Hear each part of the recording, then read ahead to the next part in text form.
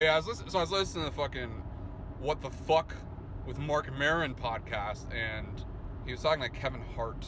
And Kevin Hart was talking about, like, early in his career, just, like, driving from Philadelphia to New York, like, every night with this other comedian, and then just, like, all the hours he spent in a car with this dude.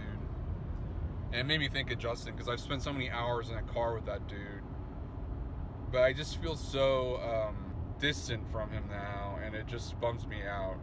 But yeah, the fucking point of the vlog, I said all this bullshit about gas tank sizes. My mom's CRV, which I would expect to have an 18-gallon gas tank, has a fucking 12-gallon gas tank. And I'm cooking, man. I'm trying to fucking make time. So I'm going 100, 110, 90, low end. When you're going like 110 and you only got 12 gallons in the tank, you're gonna be burning through that gas, man. So all of a sudden, I look down, it has a range. This car tells me a range. The range had fallen to like 8 miles, and the nearest gas station was like 11 miles away.